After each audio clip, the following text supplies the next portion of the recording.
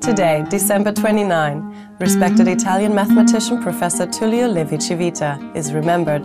Born in 1873 in Padua, Italy, he passed away on this day in 1941. Professor Levi-Civita was one of the founders of absolute differential calculus, now referred to as tensor analysis.